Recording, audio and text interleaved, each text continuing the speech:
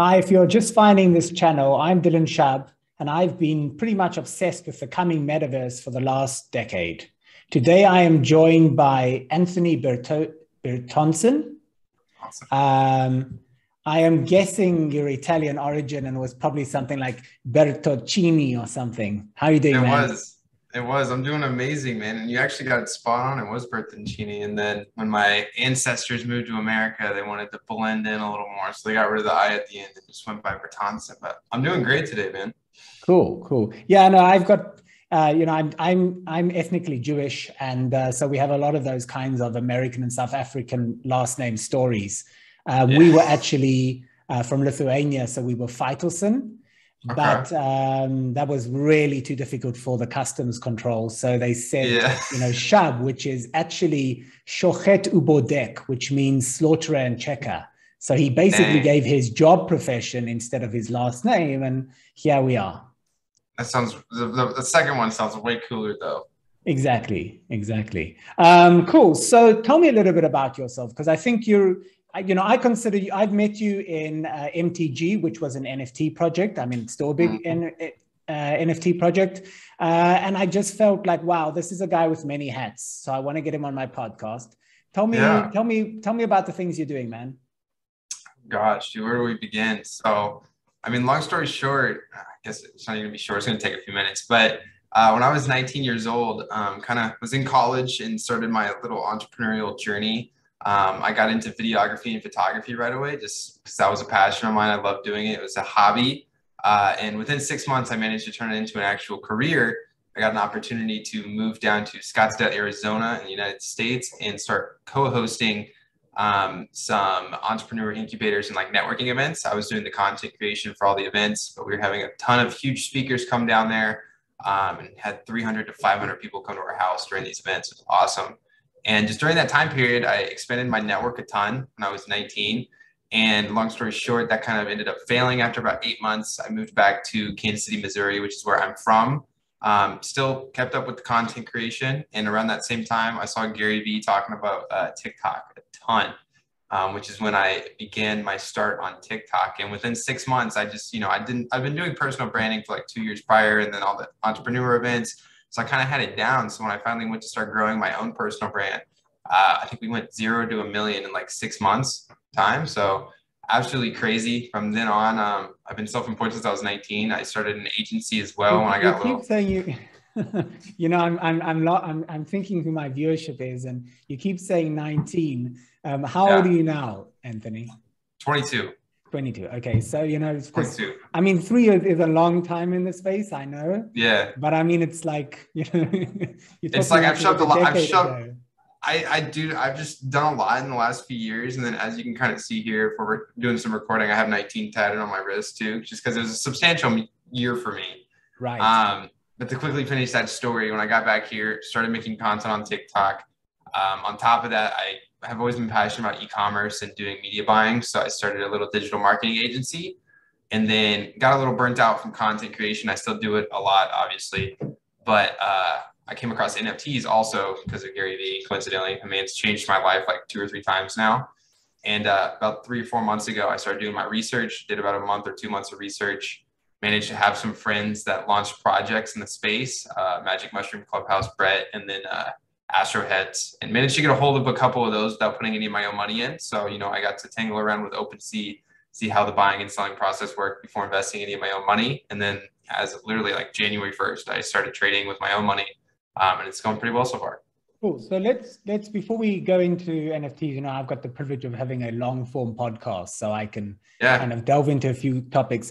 Let's break that down a bit. So after you had been doing your incubators, you went, as you said, into digital marketing, content creation, and I think I'm if I'm not wrong, you have a lifestyle blog or Yes. Yes. I newsletter. Can you also, tell me a bit about that? yeah. So that's honestly probably my main focus right now. I completely forgot to mention it when I explained that story just because there's so many different things I try to do. But No, it's yeah, good. It's no. good. So during that time period when I got on TikTok, like I mentioned, started gaining a following, I wanted to take my audience off platform and kind of build a community, just because I know that on social media, it's kind of, trends come and go. Your audience, the engagement's super high sometimes, and a year later, you might not be as popular. So I wanted to get them off platform. So I, started a Discord server, and then also started collecting emails for a newsletter. And for about a year and a half, I was doing it for free. I was writing these sick ass, motivation and self-development newsletters. And then not until I think November did I actually monetize it and turn it more into a subscription thing. So I launched the VIP version of my newsletter, which pretty much teaches people, all the things they don't learn in school, credit, how to, set up a business, an LLC in the United States, how to travel hack, how to optimize their fitness and health, that type of lifestyle. And then we also go over personal branding, content creation, investing, NFTs, all that stuff. Very cool. And from our conversations, I believe wellness and health is something you take pretty seriously, right? Yes, indeed. I mean, so Tom, I think you're in the middle of a 70-day challenge. Yeah. No, I'm doing 75 hard right now. So if anybody listening or you are familiar with Andy Frisella, has one of like the biggest business podcasts on iTunes, all those platforms. Sure. And I think in 2019 is when he started this challenge, but it's called 75 Hard. Long story short, every single day you have to do a number of challenges, which entail like working out twice a day for at least 45 minutes. One of those two workouts has to be outside, no matter what the weather is. It could be snowing, a tornado, hurricane, whatever's going on outside, you got to get it done that day. You got to read 10 pages of a self-development book. You have to diet, go on no cheat meals, no alcohol, drink a gallon of water, which I actually have sitting right here next to me, and take a progress picture. So I think there's all in all like 7 or 8 different things. I'm on day 60 right now, so I got about 2 weeks left, but It's been life-changing. It's been awesome. Amazing. Cool. So now that you've kind of got your feet wet in all of these different areas, again, before we get to NFTs and cryptos, so what is your main focus now? Is the newsletter and the marketing agency your core focus right now? Yeah, so it's mainly 2 things. NFTs crypto is going to be one of them, and then that newsletter is going to be the second. And content creation is starting to become the third again, just because I realized how valuable it is to be making active content on TikTok and YouTube to promote that newsletter. Like they've been my 2 biggest traffic drivers since I started it by far. So I have an educational TikTok where I cover pretty much all those topics I listed earlier. And I'm launching a YouTube channel actually this week. Tomorrow, hopefully the video is going to go live. But those are my 2 focuses. The agency thing, I got good at media buying. I don't actively look for clients, but just since I've expanded my network so much in the last 2 or 3 years, I kind of just get referred people every so often. So right now I'm only currently working with, I think, 3 clients for marketing. But like I said, my focuses are a little elsewhere. Super. Great. Yeah, I've been really impressed by your generation in general. I have a bit of a funny history when it comes to collectibles. I've always been a bit of a geek. I was playing Magic the Gathering when I was like 10, and then I was like a judge and everything else. And I remember clearly when Pokemon came out, and oh, yeah. I remember this, recently because, Logan was talking, like how his whole squad have become major Pokemon collectors and they're buying this stuff for insane prices. And I remember that coming out, and I remember sitting with like my core Magic the Gathering friends, because we were at like this shopping mall and they would have a Sunday tournament. And then there was this new squad of kids who were coming with their Pokemon cards, and we just laughed and we laughed and we laughed. And 5 years later, we weren't laughing anymore because Pokemon had like utterly dwarfed the Magic the Gathering franchise. Yeah. And then I remember sitting in Second Life in 2011 when Minecraft came out. And again, we sat there like snobby vampires, laughing and laughing and laughing. And 2 years later, when it clocked past 1 million active users, we weren't laughing anymore. So when I heard about like Beeple NFT selling for 60 million, I was like, holy shit, I'm not doing this again. Where is the next generation? I was watching quite a few of those influencers at the time. I love podcasts, and quite a few of them have started making fantastic material.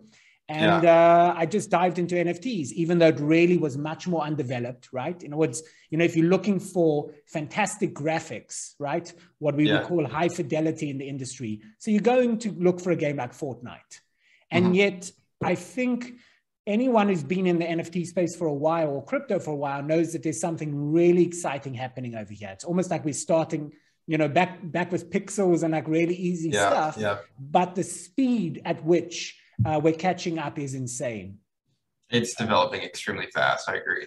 Yeah. Cool. Okay. So you said you bumped into some GaryVee content and had a couple of friends join the space. How long have you been, would you say, investing in NFTs? Actively, I've only been trading for about a month now. I've been in the space though for, I'd say, 3 months, but Gary, like I said a little bit earlier, has completely changed my life like 2 or 3 times. It started with, he's the whole reason I went down to Arizona and started that stuff in the first place, because I was providing free value through Instagram DMs, which he talks a lot about his book, Crushing It. And then when he started talking about NFTs and stuff on his podcast and on YouTube, I immediately hopped on it, did my like 2 months of research. I think he only recommends like 2 weeks, but I like to analyze and understand everything before really getting into it. So I did that for about 2 months. And like I said, only been trading for about a month now, but it's going extremely well. Fantastic. And then you mentioned a couple of your friends have also been in the space. Do you know Brett and a few others personally, or you met them online, or what? Yes. So I met Brett and then Brandon Priest and a few other guys in Vegas, actually in November. We have a lot of mutual friends. Another YouTuber named Sebastian Giorgio has been a buddy of mine since those Arizona days in 2019. And now since Brett and Brandon are all living down in Arizona, they've just all somehow met. And then in November, we all had a little meetup in Vegas. And that's where I kind of met Brett and Brandon for the first time. They're actually from my hometown, coincidentally, too. So we have a lot of mutual friends. So kind of hit it off right away. Fantastic. Yeah, I consider all of those names you just mentioned to be the new guard. And they're doing a fantastic job because they've all arrived really since NFTs exploded in regular drops, right? The original kind of the old guard arrived, when Bored Apes was happening, there were not many drops happening at a single time. And now, there are so many drops happening every week that these guys have basically helped education become part of the meta, right? Seb is doing these great videos as well. Brett and Kosher Plug and these guys are creating alpha groups to help make smarter investors, or just kind of sift through the content overload. So yeah, I've gained a lot from them as well. And, they've all done a couple of recent drops, and I hope we see more of that. Me too. Cool. And did you have any involvement in crypto before NFTs, or was it literally you jumped in straight into NFTs? I was dollar cost averaging into Bitcoin for the last like year and a half. But other than that, no, it wasn't really. Occasionally traded some altcoins and stuff like that, but apart from Bitcoin being my main investment, no, nothing else. Cool. Okay, something I want to ask you about is, mass adoption is a major question right now, right? It's I believe, and again, I don't even know where this figure is from, but something like 5% of the world know about NFTs, and a much smaller number actually have bought one, right? And one of the things you see so often with NFT drops recently is like people like, oh, wow, Justin Bieber bought in, or, some sports person bought in. Wow, this is going to moon, right? And then it doesn't, and people like cry and what's going on. And, I was listening into an AMA with one of the founders of Creeps, and he's like, look, guys, of course we want to do serious marketing, but, just throwing NFTs at celebrities because they send us DMs all the time, give us a NFT and we'll give you a shout out, doesn't necessarily help, because although they have 100,000 viewers, how many of those people are actually then buying into NFTs, right? The conversion rate, if we were to use marketing lingo. So now that you're making content again on TikTok, what has been the response? Like, has it been a positive response? Are people asking quality questions? Do you see some of your viewers are actually joining the space? So I kind of want to touch on, So I kind of want to touch on 2 points. I want to touch on the whole celebrity thing, because I actually had a big learning lesson in the space this past month in regards to that. But to touch on, the second part of your question first, like I said, I started making the crypto and kind of educational content on TikTok first. I know YouTube is probably a lot better of a platform for that, but I, am familiar with TikTok. I've grown an audience there already. I know how the algorithm and content creation works on the platform. So I started literally a month ago, have already hit about 35,000 followers on that account since then. But the response has been extremely positive. Somehow I've managed to target that specific niche that is kind of already familiar with NFTs. I actually haven't been getting a whole lot of questions in regards to like, what is an NFT in the first place? Stuff like that, unless the video goes super viral and then, you start targeting a bunch of people. But right now I'm averaging anywhere from probably, I'd say 10 to 50,000 views per video. And a majority of those people actually are already pretty familiar with the space. They know how whitelisting works. They know, how to go mint a project on Etherscan. So it was actually quite surprising, contradictory to what you would expect. Oh, cool. No, that's very positive. And then you wanted to touch on celebrities? Yeah. So going off what you just said in regards to, having celebrities promote projects and celebrities launching projects, this past month, I had an experience with Lana Rhodes' project, CryptoSys. Yeah, I got whitelisted for that on just a random Twitter thing. I was like, okay, I won the whitelist spot. Might as well kind of follow along with the project, see what happens with it. And going into it, I already was very nervous going and minting the project, because I noticed right away, like everybody, if you've been in the NFT space, it's already kind of, a little hesitant on Instagram projects. But the main traffic driver that she, was utilizing was her following on Instagram. And she has like, 3 million plus followers, I think, on Instagram. And like you said, a very small percentage of those people actually know what NFTs are. They know how to go to Coinbase, buy Ethereum, transfer it, make a MetaMask wallet, and actually go buy, a project on Mint. So, after launch, immediately the price just started tanking. Like I think you could mint for 0.08 Ethereum. I did the max of 3, and within like 30 minutes, the price was pretty much at the exact same price you minted for, and they didn't even sell out the mint yet. Like it just tanked. And the main conclusion I could come to from that is that all of these people that came from her Instagram that, did barely any research on how to actually invest into a good NFT project started, flooding out of the project when it wasn't making them, 4 or 5x right away. And a lot of people were selling for losses, because all these people that are first-time buyers on OpenSea, they got to pay that, first-time seller's fee. They have to deal with royalties, with the project, the OpenSea fee, all this stuff. So people were losing tons of money. And when the public sale came around, nobody wanted to buy the public sale because you could go buy on OpenSea for cheaper than what the public sale mint price was. So it was an absolute train wreck. She probably that, and there's like the whole aspect of her not being too active in the community. Every once in a while, she'd, go say hi, but it seemed, just from my perspective, like it was kind of a cash grab, and she had a whole other team kind of handling it. It wasn't very hands-on. So that whole project was just a learning lesson to me, and, to do extra vetting and stuff before investing in any sort of celebrity project. Yeah, I think this is a learning experience for all of us. I mean, it's, we don't even have the vocabulary for it yet, right? Like I consider GaryVee to be probably the most important bridge between both worlds. And then, so now I start to look for guys who are important influencers who are also looking, if they launch a project, how much are they onboarding, right? For example, when Shaquille O'Neal dropped Shaq Gives Back, I fudded it heavily. I was just very upset about it. I thought, I thought Shaq's intentions were probably good, but this is just going to drain. Basically, this is a forced donation from the crypto whales, right? Yeah. And when I saw Colin Teeley, Castle Kids, I thought his intention was really good, but he just hadn't understood how the space works, right? What are profile pics? What are they supposed to be doing? Where I got really excited on the flip side was Ozzy Osbourne entering, because I think he nailed it on understanding like what the space is about, what the culture is about. He did that really funny video with his wife, Sharon. Yeah. And she even said, NGMI. And it was a real respectful way for them to enter the space. And the community loved it. And, they even added a push point where, the next drop is a mutation, but you're mutating your bat with one of the OG sets, right? So it was just really smart how they went about it. And they innovated. So I'm being very cautious about those. I don't want to fud them out, because I think, of course, we want mainstream adoption. We just mustn't kind of lose our heads on, oh, wow, some major sportsman came in. Therefore, I'm going to, 4X immediately.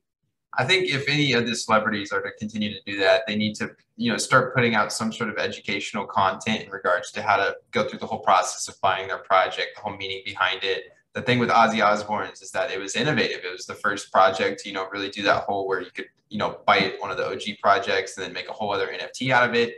So tons of people, that owned Bored Ape Yacht Club NFTs, or I think Cool Cats, or, whatever other projects you could utilize, for that feature, we're instantly going to go buy it. One, because it's Ozzy Osbourne. It's awesome. He understood the space. He did his research, learned all the lingo and all that stuff, understood the community before launching it. And he himself owns quite a few NFTs. Actually. Exactly. I mean, he is an avid collector. That's what I'm saying. So I think a lot of celebrities that are planning on getting into the space need to follow, his roadmap that he kind of laid out with that project. Yeah. Yeah. In other words, I think it becomes a plus if they're bringing in a community as well. Then it's like a cherry on top, because the one thing you can rely on is, these projects that we're calling a rug, right? That are tanking. Yeah. None of them have had any dangerous elements to them, right? In other words, one thing celebrities definitely can bring is their integrity, right? In other words, pretty much everyone can be sure that the project, they're not just going to run off with the money. Rather, the question is, why do we need this, right? Yeah. And again, the same question we're supposed to be asking all projects. What value is their roadmap adding? As long as those two questions are answered, I think, projects like Top Shots have done great, right? I mean, there is, the idea of bringing collectible kind of memorabilia into NFTs is a brilliant idea. I mean, it's wonderful. I wanted to touch on what do you think about all of these clothing brands entering the space? Oh gosh. So the one that stands out to me right away is, I think it was GOAT or StockX, one of those two. Which, do you remember which one was doing? CloneX, yeah. The shoe company. Was it GOAT? I don't remember which one it is. It's either GOAT or StockX. They pretty much, two companies that resell like hypebeast shoes, expensive shoes, stuff like that. And the main reason they stood out to me is because I thought the model made extreme sense. So to quickly explain what that looks like is, right now you can download like the GOAT app or StockX app, and you can go on, you can buy these shoes, they'll ship them to your house, stuff like that. And a lot of people that are in that space, are more so collectors than they are people that are going to go wear $5,000 pair of shoes around every single day. So what they did was, you were able to go purchase an NFT of the shoe. And if you did that, you had the option to not have it shipped to your house. You could lock it in, a vault at their, warehouse or wherever it was. And you technically own it, but they're just, holding on to it. So what these people could do then was take that NFT and still resell it the same way they would resell it on eBay or Facebook Marketplace or any of those websites. But the kicker is, now that GOAT and StockX, or whichever one was doing it, still has access to that shoe, they're kind of gaining the royalties off those secondary market sales that they weren't getting when, people would go buy their shoes, they'd get it, and then they'd sell it on eBay. eBay, that's a whole other platform. Now, there's no difference from the reseller standpoint. They're still, technically owning the shoe, flipping it for a profit, but that main company is now getting a percentage of those secondary market royalties that they weren't getting in the first place. So I think there is a huge opening, or opportunity, I think is a better word, for these clothing companies. Like, I'm excited to see what Nike does now that they've worked with CloneX and Takashi Murakami and all that. Really what they have planned. Adidas, kind of got into it a little bit, but I think the best example so far would be those two shoe companies. I think one of them's actually getting sued by Nike because they're like selling the rights to the shoe. Yeah, they were using the visual labels, which is a violation of trademark. It's a good idea, but they missed that. I think you actually touched on two good points. I think there is the branding aspect. In other words, Nike knocked it out of the park by buying CloneX. But I think what Adidas got right was, Adidas is the first time we really saw using an NFT profile pic as a model, right? Like, they stuck their tracksuit on a Bored Ape. And that is an iconic image, I think, that we're going to have with us for a long time. And anyone, who's in fashion knows fashion is a flex, right? And so if you've got the entire Twitter kind of with these apes wearing your tracksuit, that is an invaluable amount of kind of, branding. And so, that has a value to these enormous conglomerates, Louis Vuitton and so on. So I think there's that aspect that I'm really excited about, is kind of the global brand, or the Coca-Cola effect, right? I would call that the Coca-Cola effect, right? Coca-Cola has managed, like Madonna, to stay in our faces front and center, decade after decade, and always be the first choice that comes to mind, right? And then I think the second point you raised is the idea of what we call the bearer bond, right? The bearer stock. This NFT entitles the bearer to collect X, Y, and Z, right? The most famous use case of that is actually gold. You know, gold was redemption. You know, you could redeem this certificate for a gold bar. And as you said so correctly, the ongoing royalties creates a major incentive for these companies to do the maintenance, right? Like I know that on the Tim Ferriss show, he discussed how boutique wine companies and whiskey companies could majorly jump in on this, right? Because sometimes they have like waiting lists for 40 years, right? Like for your pickup. In California, you've got these places. And if someone could constantly sell that on, right? Because they're going to sell it as a profit. And the company itself is getting royalties from those secondary sales. That's an amazing win-win. I agree. Something I've actually thought about recently is when, you know, NFTs start to become more mainstream in, you know, the next 3 to 5 years, maybe more. I think eBay and like Facebook Marketplace and all these sort of secondary market reselling websites are going to, you know, go out of business almost. You know, like if people were able to start, these major companies are able to start selling digital ownership to all their products and claim the royalties from secondary market sales on it, I don't see a purpose of ever listing anything on those websites anymore. Yeah, no, it's. I think the level of disruption that's coming is something that we just can't even wrap our heads around, and it will probably start. You know, it's starting almost as a whimper, and then it's going to be a resounding avalanche at some point. And I'm just so excited to be in the space. We're early. We're extremely early. Really early. I mean, what was it? I said there was only like 1 million wallets currently trading NFTs, something around there. It's not much at all. You know, I feel like an old stage sometimes when I talk to some new people, like, because every one of these big projects, I meet people like they're so excited. This is my first mint, and you know, Bored Apes Adventure comes out, and they're like, "Oh, damn, I missed it! Like it's 1 million years ago." And I'm like, "Dude, you are so early. You don't even understand how early you are." You know? Last year, could have got 20 of those things and turned it into a few $1 million in less than a year. Well, Journey Club did that, right? But, you know, there's something, you know, there's a saying I love: luck favors the prepared, right?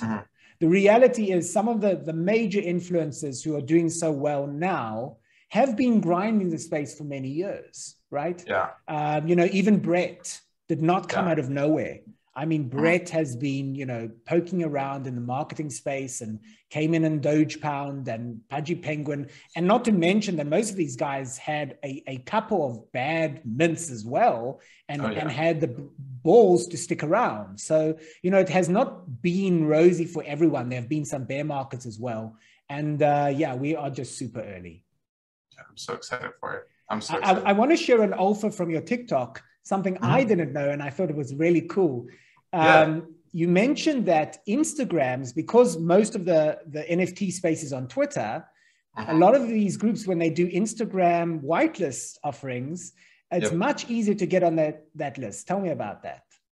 Yeah, so something I realized kind of accidentally, I'm going to be honest. So since I had that following from TikTok, I managed to accumulate a good size following on Instagram as well. I leveraged all that, got some news publications to get verified.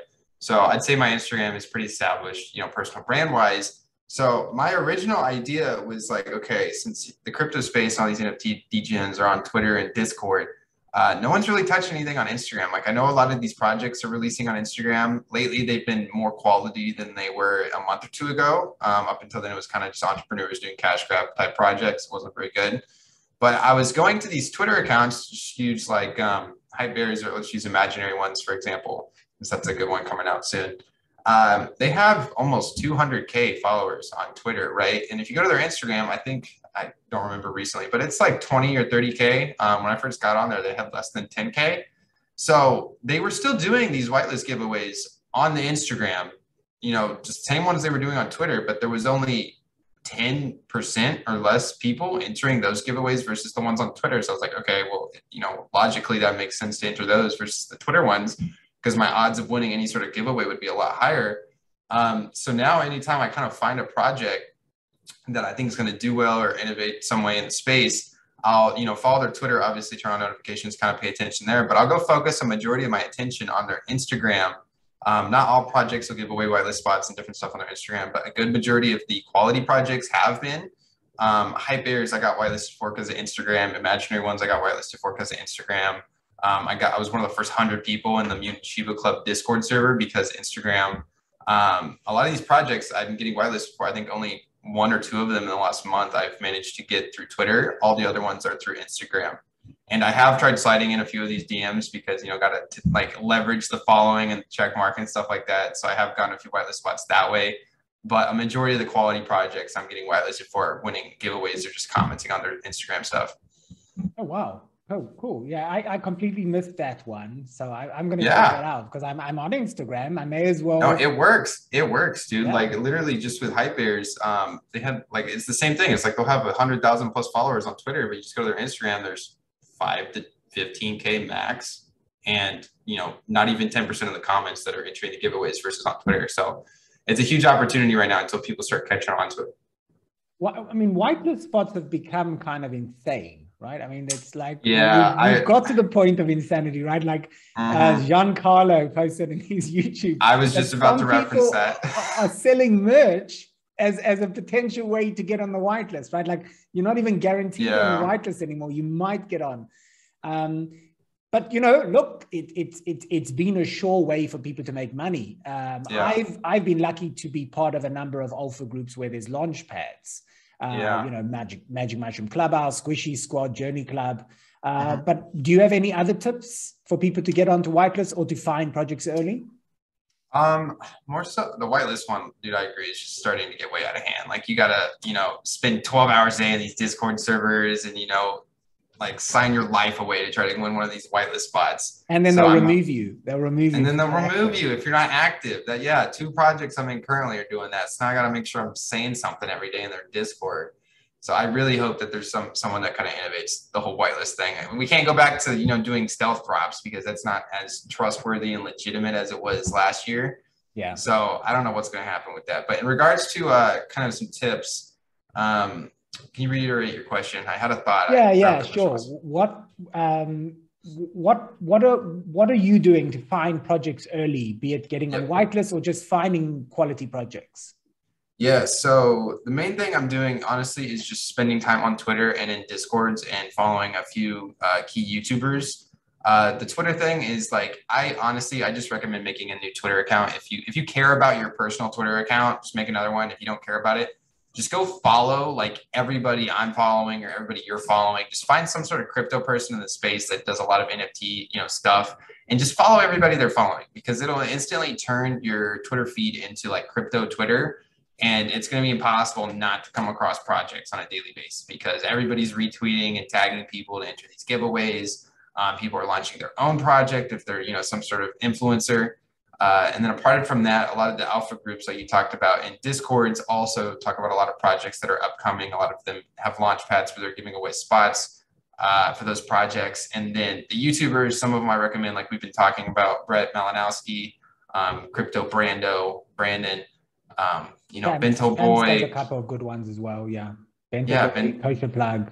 Yep, exactly. Like all those types of people. One of my favorite guys recently, his name's, I don't know how to say it, Sahad, I think, Sajad. He's at about 100,000 subscribers. And he's probably my favorite person in the space just because he really breaks down his sort of trading. He's big on trading during reveals. He makes, thousands and thousands of dollars on these big projects just trading the reveals. So he's probably my favorite, but any of the guys we just mentioned, like just go start watching them on YouTube. A lot of them put out videos at least 2 or 3 times a week where they're talking about upcoming projects. So elaborate that. What's his strategy at reveal time? Yeah, so pretty much what he does, I haven't attempted it yet. I kind of came up with my own strategy, which I'll make an YouTube video on, but I can touch on it a little bit here, give you some alpha. But yeah, no, his strategy is pretty much, he trades, let's just use like Hyperions, for example, as a reveal. Once the project starts revealing, it's already sold out and you're on that date where you can finally start seeing what your NFTs look like. A lot of people immediately, when they don't think they got a cool looking one, will try selling on the secondary market immediately. He uses some sort of tools he pays for, Chrome extensions that allow him to see the rarity before the metadata, updates on OpenSea. And he utilizes that to purchase, the ones that are getting listed below the floor price and resell them for what the price of that rarity is, going at. So sometimes, for example, say you have like, maybe an NFT that's like a gold themed one and somebody sells it for like 1 Ethereum, but you can go check and the gold floor is like 1.5. So he'll immediately purchase that one, snipe it, and then sell it for 1.5. And he's pretty much just, trade sniping using these tools and flipping immediately. Yeah, that's how actually I've made most of my money in NFTs. See, I need you to give me, I haven't done that yet. I haven't bought any of those tools. Like the only tools I think I pay for is Nansen and Icy tools right now. But to touch on that little alpha I was talking about, something I've actually gotten quite good at over the last 2 weeks, I kind of accidentally came across it, is this is a free way that you can like trade during pre-sale without, having a whitelist or without using any sort of tools. What I like to do is I'll go on to the project's OpenSea page. I'll have 3 tabs open. I'll have the main, floor price page. And then in the other 2 pages, I'll filter, I'll go to the volume and filter by sales volume and listings volume.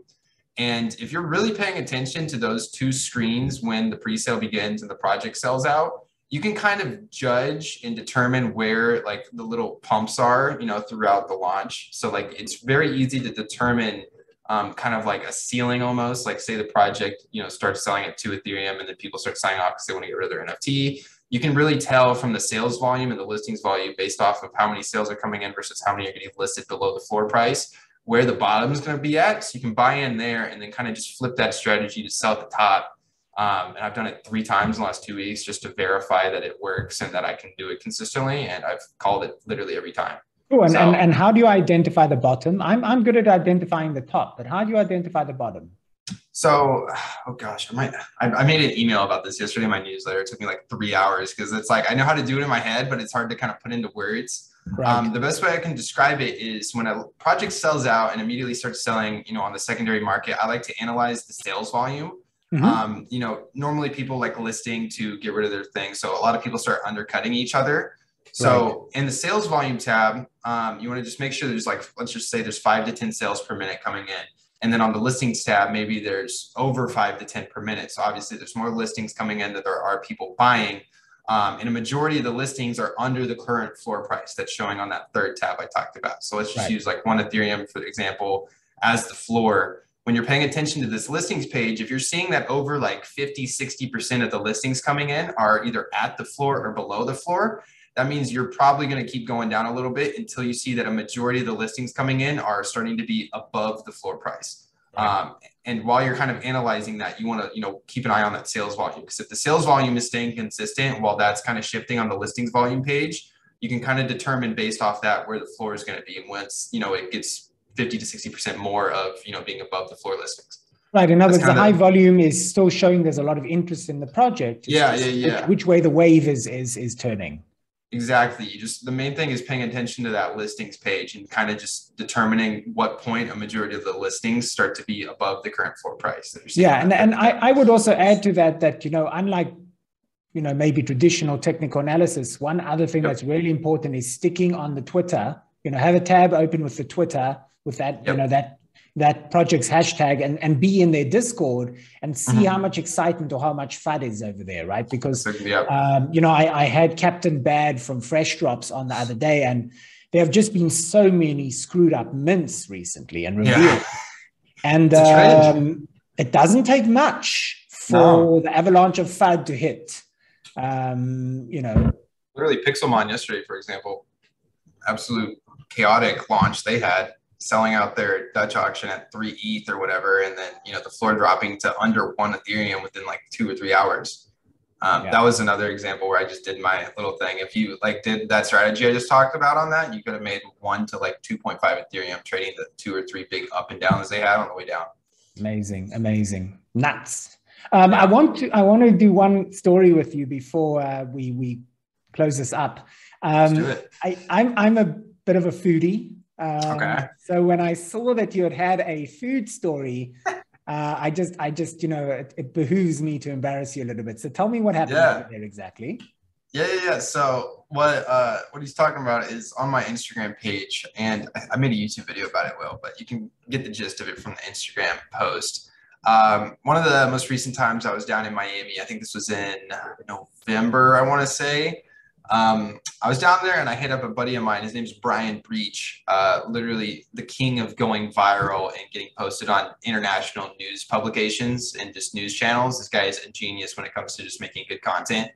I hit him up and I was asking him like, yo, let's collab on something. Let's do something crazy out in public. And he was going to brainstorm about it. But on the same call, he mentioned that he was on a TV show called Dining Divas TV, which runs in South Florida and, a little bit, all the state of Florida. If you're down there, you probably have heard of it if you watch, some TV. But he was on that channel. Yeah, exactly. So he mentioned that they were looking for a guest that week, that someone like backed out or something. They needed a new guest. So he plugged me up, got me featured on this TV show, like I said, called Dining Divas TV, which is pretty much a group of Latinas that go around South Florida, go into just like the nicest restaurants. They try the entire menu. They taste test the whole menu, have all the wonderful drinks at all the restaurants. And then there's always a segment in the video where they bring on some sort of, creator, influencer, celebrity, something along those lines. And they interview them while trying all the food. So that was pretty much the show. I go in, we go to this nice restaurant a little bit north of Miami, and we try the entire menu. And normally when they bring on these guests, they like to, end it with some sort of gag or joke or, funny sort of entertaining moment. And since I do story times on TikTok, I haven't mentioned that this entire episode, but I became popular for doing comedic story times. So I wanted to come up with some funny idea that would fit into my demographic. I could post it on TikTok and it would do well. And everybody that was watching the episode could go see on TikTok and, it fits the mold. So what I came up with was like, okay, we're trying the whole menu at this nice restaurant. Like obviously the tab's going to be, upwards of a few $1,000s, including drinks and all that stuff. Like it's easily up there, and dessert. So I was like, okay, what if like towards the end of the episode or my little segment, I am like, guys, thank you so much. I'm going to get the tab for you. I'll get the tab, even though he was compensated. Nobody knew that if they were watching it. But I was like, I'll get the tab, ladies. I got it. And they're like, oh my God, that was so nice. Thank you. And they're like hyping me up. And then when the tab comes, I check out the tab. It's like $4,000+ It's like, it's a ton of money. I'm like, oh, I don't got that type of money. I can't afford that. Like, right. So I do this bit. This is my outro and my exit to the segment. It's like, guys, I'm gonna get up and run to the bathroom real quick. I'll be right back, and then we can, head out, do whatever. And I get out to go to the bathroom, and then they cut to a camera angle where I'm like starting to walk, and I kind of turn around and make sure they're not looking, and then I just beeline it towards the front door and I leave. And that's kind of my thing. I just left them with the tab. There's a funny video. If you want to check it out, it's on my Instagram, which I'm assuming you'll share the link to it somewhere along this podcast. But yeah, that's the gist of it. It was super great. Funny though. It did well in the cut angles. It looked really funny. Cool. Yeah, no, I love food channels. I love the competitions and all of that. So yeah. I'd actually heard of Dining Divas, and so I'm like, oh, I'm just flipping through your Instagram and stuff, saying I better check out this one, and I really laughed out loud at that. So well done. That was a really good gag, man. Thank you. I appreciate it. What are you most excited about in the NFT and crypto space right now? Oh gosh, honestly, just the entire thing. I think crypto gaming, like a lot of people have been preaching lately, is going to be huge this year. Neo Tokyo, I would say, is the project that's kind of, paving the way in regards to what the success can possibly look like early on for these projects.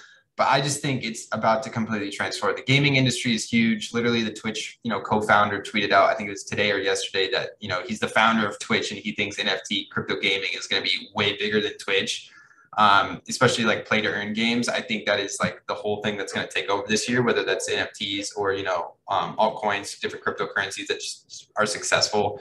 So just being involved in this space and kind of just watching it develop and then furthering my education on, trading and collecting, has me the most excited. And then obviously, like we talked about a little bit before this, I have a project that I'm working on that's coming around summertime, hopefully before summer I'm gonna launch it. Tell us what you can. Yeah, so long story short, it's gonna be, I kind of wanted to touch on this earlier, so I'll touch on it now. I think one of the main ways a lot of mass adoption is going to happen is with NFT projects that have a ton of real world utility. I think that's going to be able to make the most sense to people that don't know what NFTs are. The way I always try to describe, NFTs to my friends is like, picture like the American Express black card, the Centurion card. Obviously it's just a piece of metal, it's a piece of plastic, but it has, use cases in the sense where you have a certain, fund you get to spend on it. It gives you access to 24/7 concierge, all these private clubs, dinners, you can get reservations that are sold out that you couldn't get otherwise. Like there's a bunch of use cases for it. So my project specifically is going to be targeting the fitness and health space just because that's where a lot of my passion lies, apart from crypto and NFTs, is fitness. So I just have a ton of real world utility that I plan on providing with this project. And just to give you guys a little, hint as to what it's going to be. If you want to live like a healthy lifestyle right now, what do you got to do? You got to pay for a gym membership. You got to buy fitness clothing. You got to maybe pay a personal trainer, buy fitness programs online. If you don't know how to, work out and make your own workouts, you got to, pay for food, go shopping. Maybe you got to do recovery, go to a med spa, chiropractor, all this stuff. So what if there was a way where you could, instead of paying for 7 or 8 different things a month, paying different subscriptions, you could buy one thing that gives you access to all that every single month for free, as long as you hold that NFT. So like a lifestyle credit card. Pretty much, yeah, exactly, for the fitness and health space. Awesome. So yeah, I think a credit card is actually probably the best analogy as we start to go mainstream. I really do, because we keep dropping this term. Your NFT is an access token into a community and all of these use cases. But until we start to see more of these real life use cases, people just aren't kind of clicking what that means. And a black card used to be this mysterious thing, right? There's even a story where Bill Gates apparently went into a realty agency and said, I want to buy an island. And and they said, how are you going to pay? And he said, well, I'll pay with my black card. And she started laughing, and then she looked at the name and said Bill Gates, and she called the police. God, I haven't heard that story. That's funny.